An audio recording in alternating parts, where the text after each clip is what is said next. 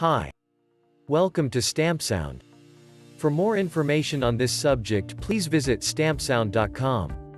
Speaker terminals form the connection to a sound source. Some speakers have only 2 terminals, but, commonly, better quality speakers have 4. These cater to a process known as bi-wiring. So, why do speakers have 4 terminals? Speakers have 4 terminals to allow for bi-wiring connections. Speakers with 4 terminals offer split connections, which creates 2 sections. Firstly, the mid and high-frequency drivers are connected to one set of terminals, and the low-frequency drivers are connected to the other set. Compared to speakers that have 2 terminals, the varieties that have 4 are capable of bi-wiring.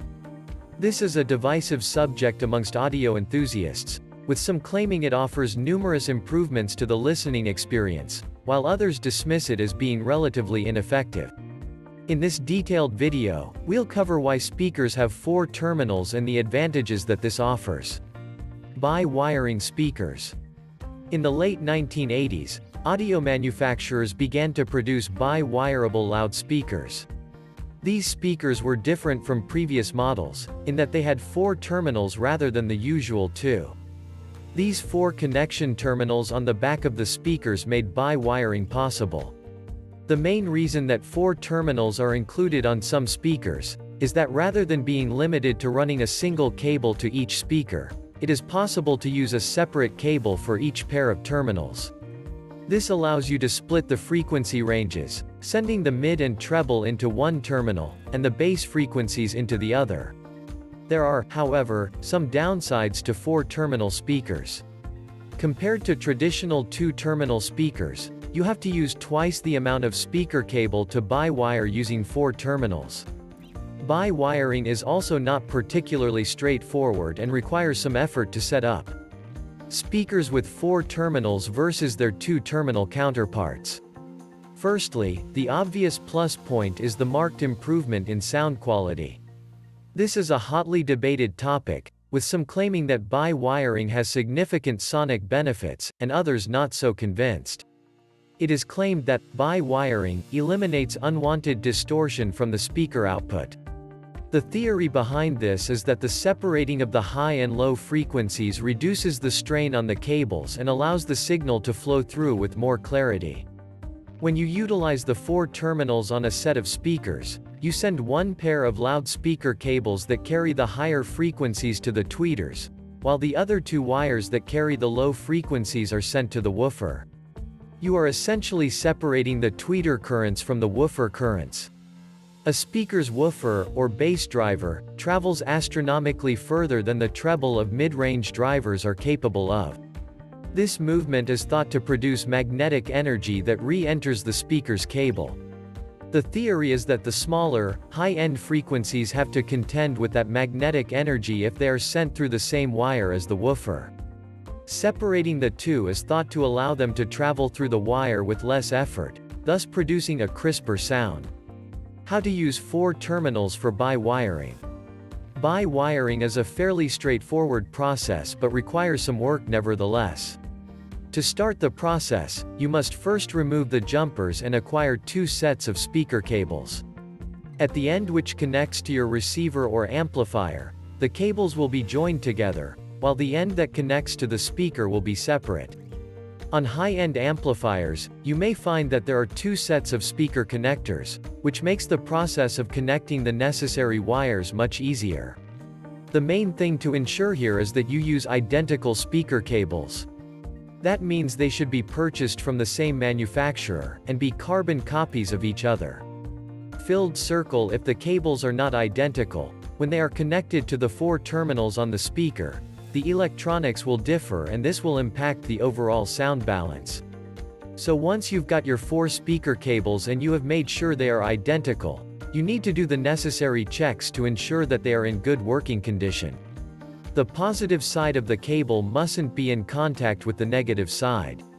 If there are faults with either of the wires and they touch the wrong terminals, this can cause serious damage to your 4-terminal speakers, or even cause your amp to blow beyond repair. I have written an article that discusses using regular speakers for studio monitors. You can read it here. Mysteries and myths of bi-wiring. The only reason that speakers have 4 terminals is for bi-wiring, but despite the opinions from certain people that this process improves speaker performance, there is no concrete scientific evidence to back it up.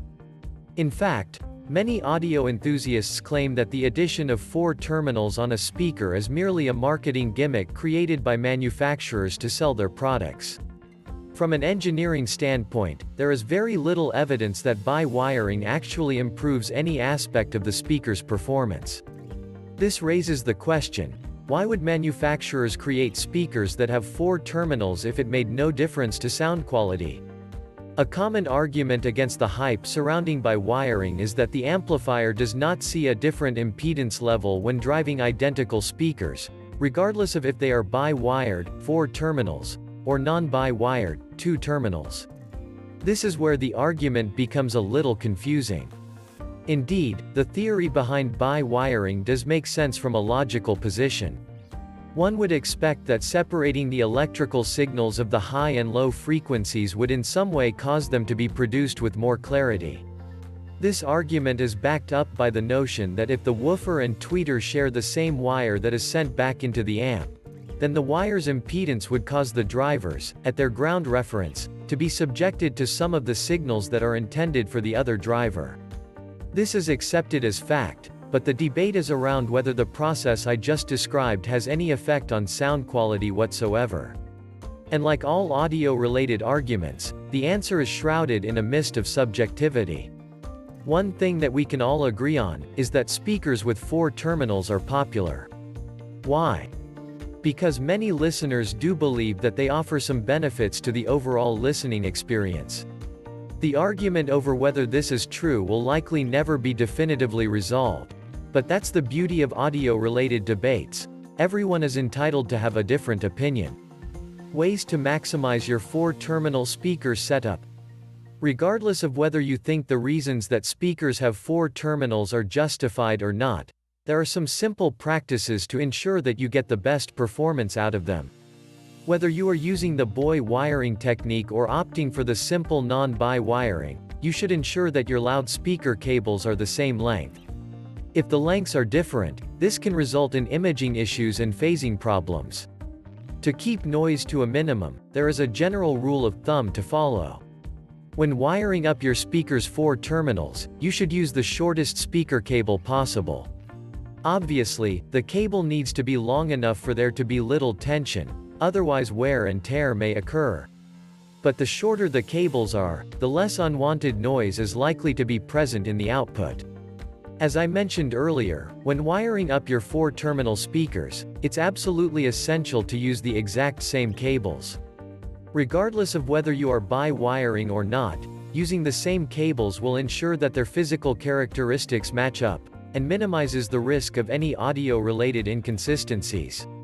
Cables are often overlooked, but they have a huge impact on the frequencies that are produced by speakers. It's important to use a speaker cable that has a minimum rating of 14 Aruban florins. This will ensure that it is powerful enough to perform the role required on a 4-terminal speaker. Related questions. Is thicker speaker wire better?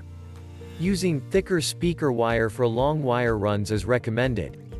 It is also better for high-power applications and speakers that have a low impedance rating. 16-gauge wire is a solid choice for speaker applications. Take a look at my article that discusses using microphone cables for speakers. You can read it on stampsound.com. What is stereo imaging? Stereo imaging describes how spatial locations of sound sources are perceived in an audio waveform. It is a tool that is used by mixing engineers to give certain instruments and tracks their own place within the mix, using the popular technique of panning to achieve this. Should I use a preamp or a receiver? Obviously, there is a lot of variation between the individual models of preamps and receivers, but in general, preamps will produce better audio quality. They also offer more options for tweaking the output. I hope you enjoyed this video. Please consider subscribing to the channel. You can find much more by visiting stampsound.com. Thanks for watching.